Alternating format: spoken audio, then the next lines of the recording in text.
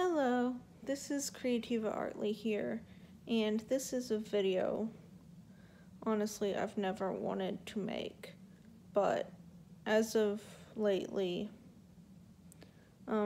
people who identify as different genders and things of that nature are trying to say they are part of the disability community, and, well, the truth is they're not.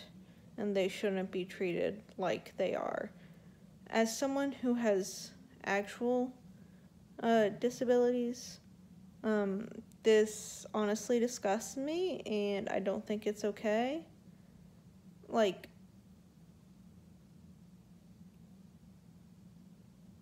you can identify however you want, just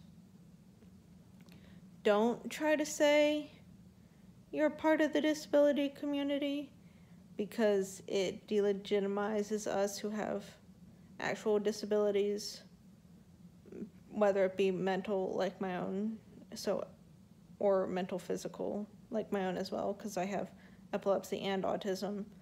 And people saying gender identity equates to things like that.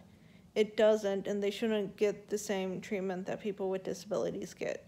And this is a topic close to my heart, and yeah, don't try to be one of us. You're not.